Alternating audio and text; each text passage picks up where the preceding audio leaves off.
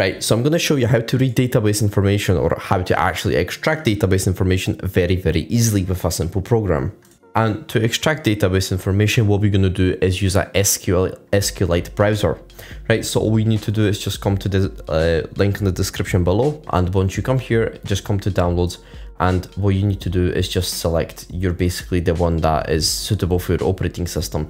In my case, I'm on a Windows virtual machine, so I'm going to use the DB browser for SQLITE standard installer for 64-bit Windows. And obviously, once you install the DB browser or launch it, all you need to do is just have a .db file or a database file or whatever you have, right? And then in this case, what you most likely will not find on the internet is a sample database, which I've tried to use, but I cannot, right? So what I do suggest is just going to my GitHub and I'll leave a sample database for you there. It's not a big, massive database. It is just a little small one.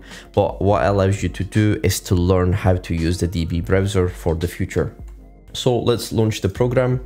And you need to use the database, right? So either you can use my own or you can create your own if you know how to do that.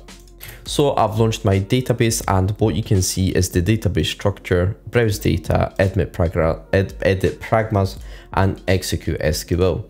Now, obviously, what you're interested in is you might be interested in the tables, just so you know what you have, what I'm not really interested in. So what I'm going to do is I'm going to come to browse data.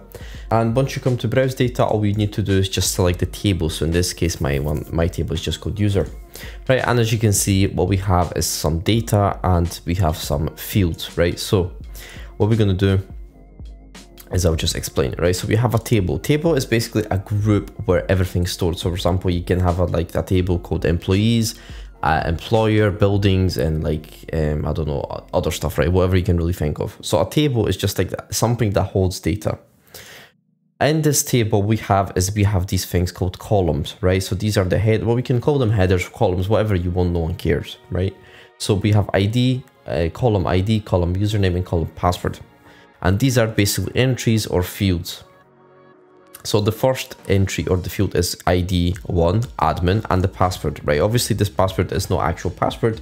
What happens is this password is MD5 hashed. So obviously, if you have managed to crack this hash, which is obviously absolutely possible because it's very, very simple, as you may think, the password is admin. Yes, you're correct, right? And what we have is obviously another entry and all the way up to 8, right? Now, if you wanted to use SQL, which is basically structured query language and is used in databases, what you need to do is just come to execute SQL. And what you need to do, obviously, if you know SQL, what you can do is you can use SQL to do queries or edit data or whatever you can really think of, right? So let's just make a simple query that displays all data in our table. So we're going to do select star, which means everything in programming, from table. Now the table for me is just going to be user. And if I press F5, as you can see, it basically displayed all data, right? Now, if I change the table to, for example, stored flags, right? And I also, by the way, I just wanted to tell, if you put the first name of the first letter, or you start typing the name of the table, for example, as for stored flags, right? As you can see, it basically can select and press tab and it'll do it for you. If you press F5 again, what happens is it basically successfully has displayed all data. However, because there's no data in the actual stored flags, nothing has came back, but it has absolutely worked, right? So let me just change it again and show you that it works. As you can, it has successfully displayed data, right? So very, very simple and very, very useful.